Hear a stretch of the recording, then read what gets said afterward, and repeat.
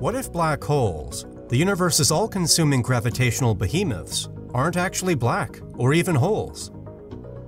Instead, a new theory proposes that black holes are stars with extraordinarily dense exotic materials at their cores.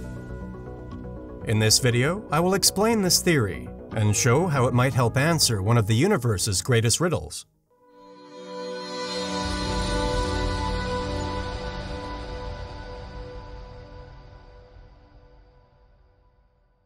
Black holes are extreme examples of Albert Einstein's general theory of relativity. They're regions in the cosmos where incredibly dense amounts of matter stretch the fabric of space and time to its maximum, generating an endlessly deep gravitational pit that not even light can escape, coining the term black hole. Scientists think that at the heart of each black hole is an extremely tiny and dense point, known as singularity. Gravity is so intense near the singularity that it creates an event horizon around it, where gravity's pull exceeds even the speed of light.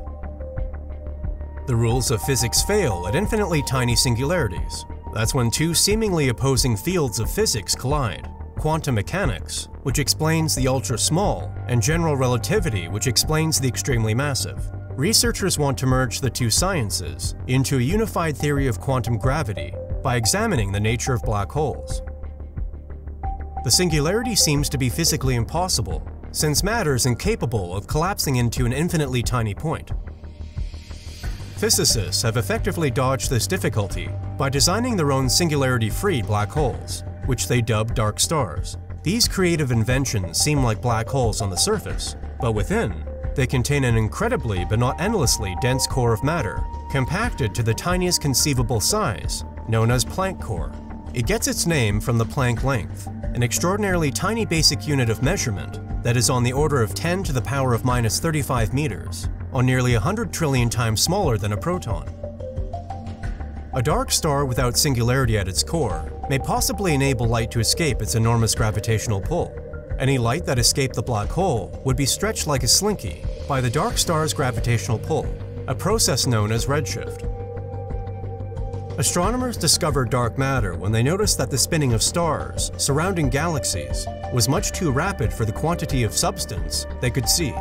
We now know that dark matter, which is absolutely invisible to us, accounts for around 85% of the mass in the universe. Despite the fact that scientists know dark matter exists, they still don't know where it originates from.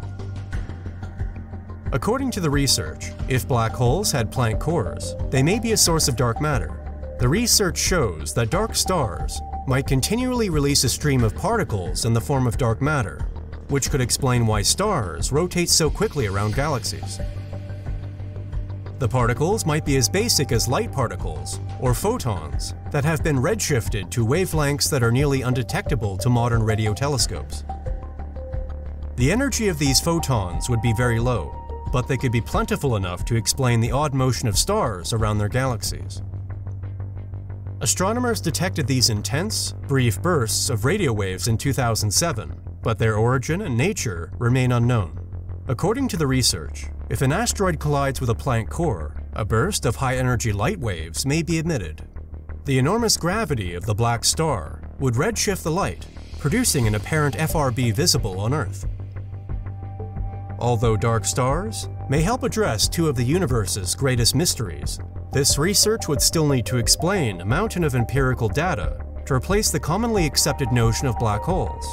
The theory, on the other hand, demonstrates that thinking outside the box may bring inventive answers to apparently intractable issues. Hey, I just wanted to say a big thank you for watching, and for your ongoing support of NASA Space News.